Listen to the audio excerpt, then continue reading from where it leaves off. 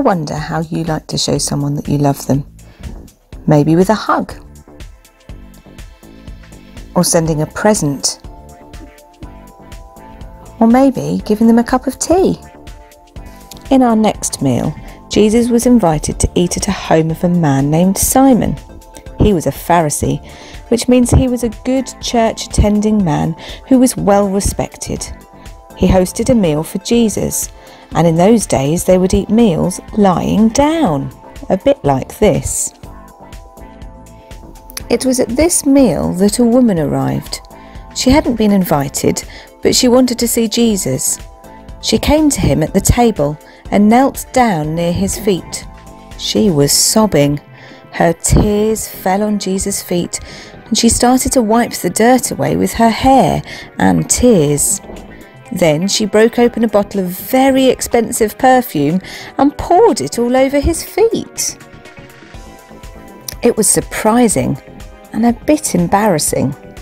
Simon wasn't happy when he saw this. He thought, if Jesus knew what that woman was like, he would tell her to get away from him. This woman had a bad reputation and everyone knew it. But Jesus did know what the woman was like. He knew every bad thing she'd ever done, but he didn't push her away or tell her to leave. He welcomed her because he knew what was really happening in her heart.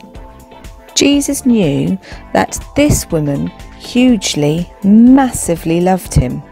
It wasn't a mushy, romantic kind of love. It was a thankful love. She knew that Jesus loved her and welcomed her even though she had done some awful things in her life. This woman understood she was a sinner. She knew she needed a saviour. She knew she needed Jesus. Let's get back to Simon. He had invited Jesus for a meal, but he hadn't done anything special for him. That's because Simon didn't understand who Jesus was, a saviour. And Simon didn't understand what he himself was really like, a sinner. Behind the layers of looking good and doing what was right, Simon also had a heart that was messy and sinful. Two very different people had a meal with Jesus that day. One thought he was good, one knew she wasn't good. Only one of them was really forgiven, and so only one of them loved Jesus. Sinners know they need a saviour. When we understand how bad our sin is, then we'll be really grateful to Jesus for forgiving us.